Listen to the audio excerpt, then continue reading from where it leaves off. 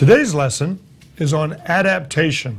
And adaptation is a pretty cool concept in biology.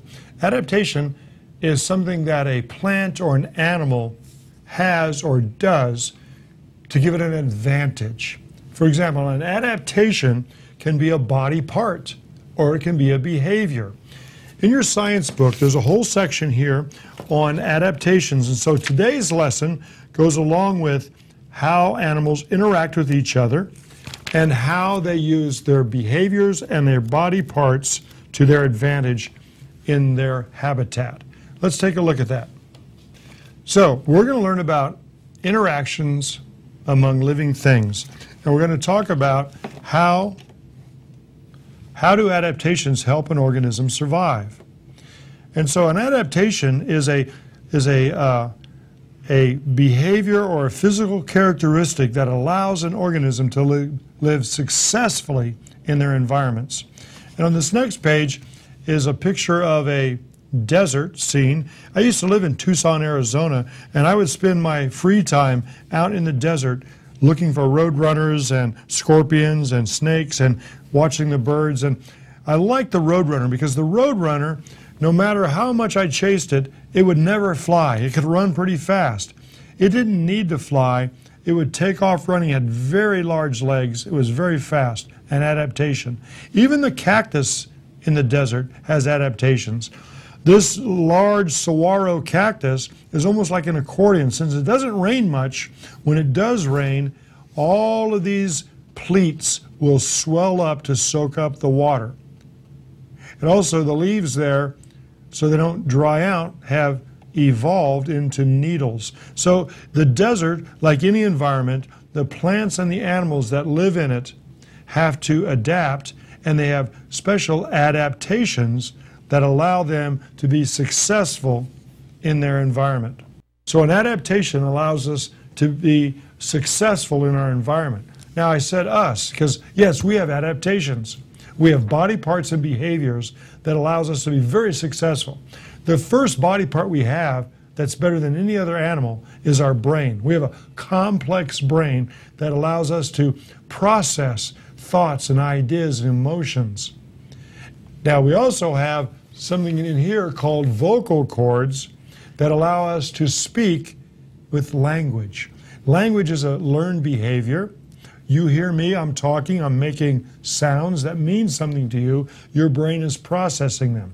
So we have this complex brain and this ability to communicate called language that is a great advantage or adaptation that allows us to be successful in our environment. Now, sure, you know, other animals communicate. Dolphins can make sounds, and elephants and whales and birds, things that make sounds, can hear sounds, and those sounds have meaning. But no other creature has such a complex adaptation as our language. There's over 200 languages in the world.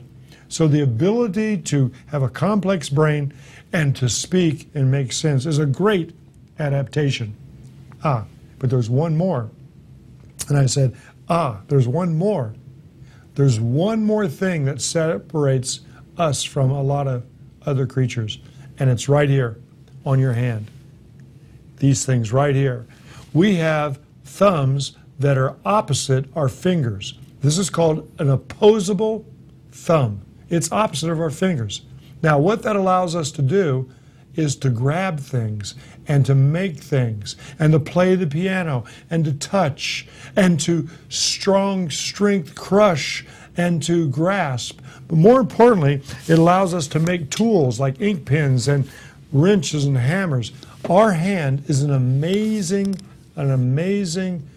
design, and because this thumb is opposite, we can make tools and live successfully in this world. If you don't believe me, teachers, for this afternoon, the rest of the day, get some masking tape and ask for volunteers to tape up your thumb. Now, other animals have all theirs. It's good for clawing and for digging and for fighting and for protection and for running. But they can't pick up things the way we can. So if you lost the ability to, I don't know, I'd have a hard time picking this up just with my fingers. Your thumb allows it to be manipulated to be built, to be made. Thumbs are cool. So thumbs up to our brain, our language, and our thumbs. Those are great adaptations. So today we're going to play a game. We're going to play a game to try to learn a little bit more about adaptations. And we're going to study birds. And in fact, we're going to study one bird part, the beak, which is an adaptation of not teeth, because birds don't have teeth, but of cartilage that birds have used over the millions of generations. So let's get your worksheet and let's go ahead and fill in your name and the date, because on this activity it's a simulation or a game to learn how adaptations help birds.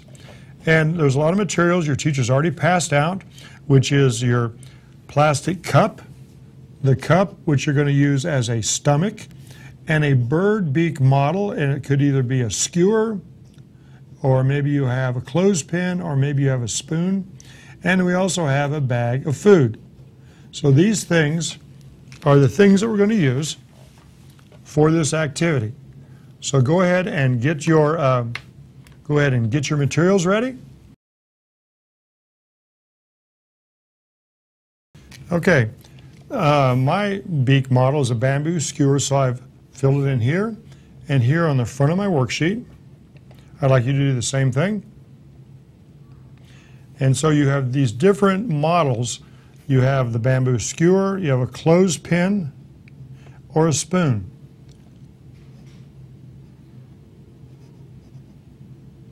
That are going to be our beaks. You also have a cup that's going to be your stomach.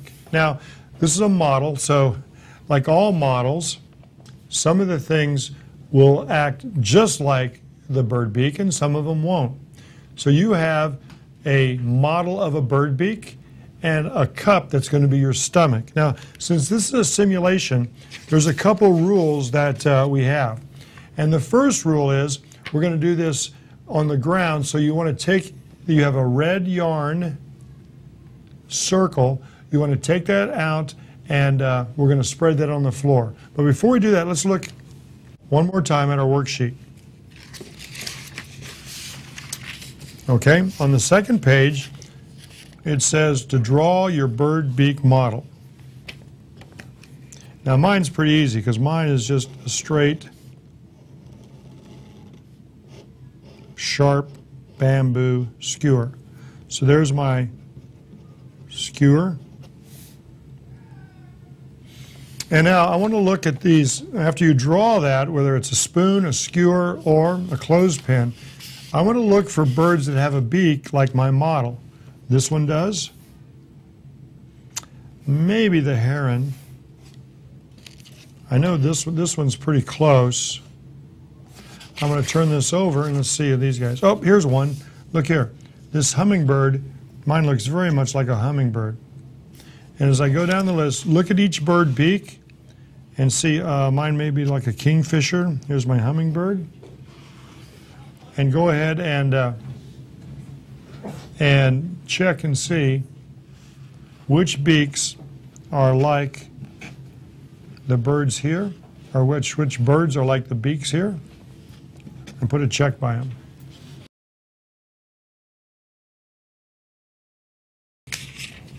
All right, now I want you to draw, I think I'm going to draw the hummingbird because I want you to draw a bird head that has a beak like your model.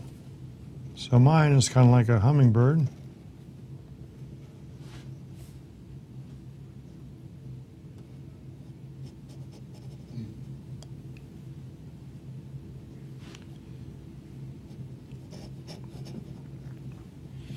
There's my hummingbird. That's not the best drawing in the world, but that's okay. It's a science drawing. So my beak looks like my model.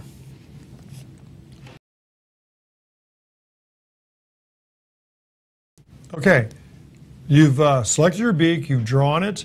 Let me show you how I need you to be set up in your classroom. It looks like this. Here's a drawing of some students that I had at my school, and they have here on the ground, they have, do I make this a little bit larger for you? They have their circle, the food items, their bird beaks, and their cups are behind them. That's the part I want you to make sure that the cups are behind, okay?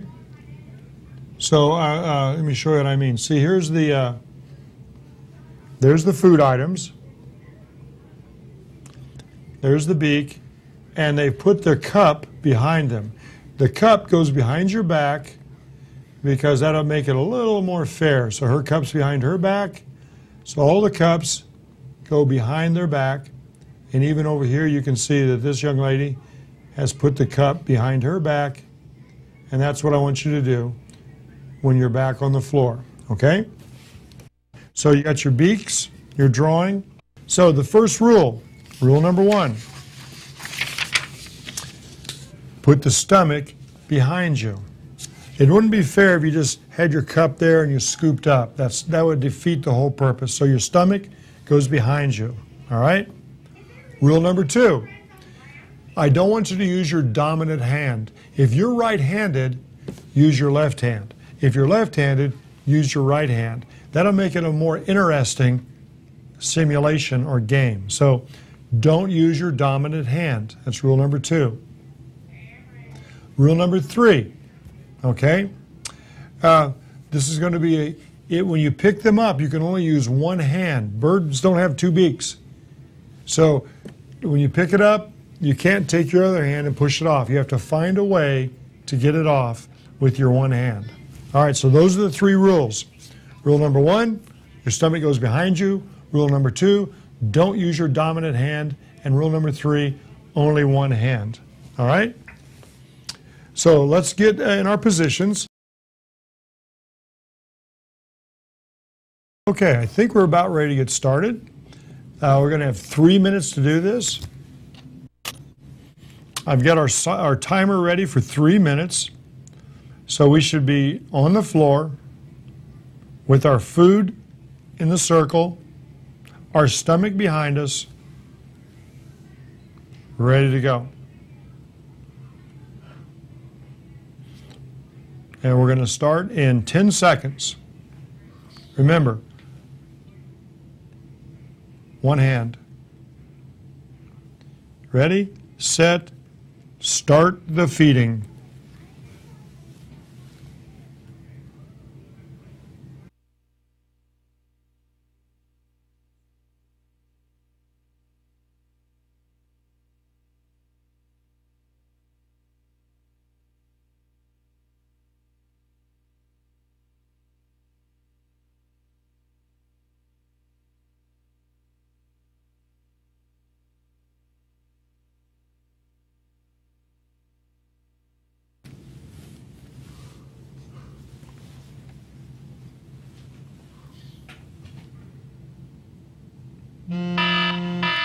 Okay, timer done. Time's up. Stop what you're doing right now, please. Stop the bird feeding, okay? All right, you should have some material in your cup right now, and we're going to work with that data, and we're going to count them. And as you see here, on mine, I had 2 beans, 6 toothpicks, 26 pieces of yarn, 64 marshmallows, and 46 pieces of foam. Once these are counted, I'm going to graph them in a bar graph down here. So my beans, each one of these ticks are worth 2. So there's 2. I'm going to write the number next to it. Toothpicks, I had 6. Yarn, I had 26, so I come all the way up here to 26. Okay. I had 64 marshmallows. Wow, looks like my beak was pretty good. It had an advantage for marshmallows. No advantage for beans. I don't even know how I got those.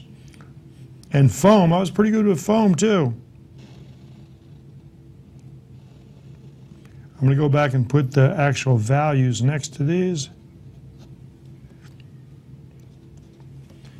And I'm actually going to, this is 2 for the beans, okay?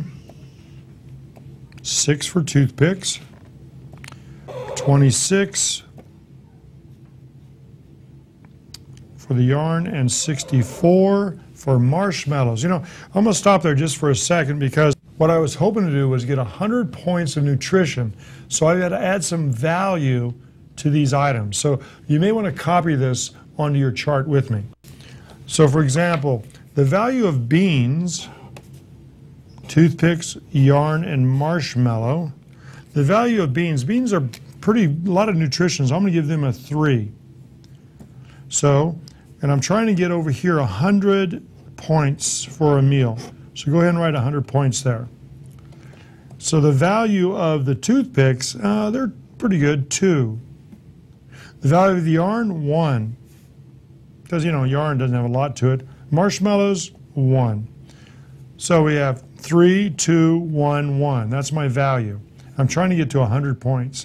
Let's see. 2 times 3 is 2 times 3 equals 6. So I got 6 points. 6 times 2 equals 12. Hey, I'm getting there. Plus 12. Okay. 26 times the value of 1 equals 26. Plus 26, I might get to 100. 64 marshmallows, 64 times the value of 1 equals 64. Let me add these up and see what I have right here. 10, 18, see 10, 18, carry the 1, 6, 7, 8, 9, 10. Hey, 108 points. And I'm not even done yet. 108 points. Looks like I had a good feeding. Oh, wait a minute. What I left out? Oh, foam. Oh my goodness, I forgot. Foam. And I had, for foam, I have 46 pieces of foam. Now you might realize that I'm using a pink-red marker. That's because foam is pollution. Who would eat foam? If you ate foam, I hope no one ate foam like I did. Foam will kill a bird, or at least make them sick.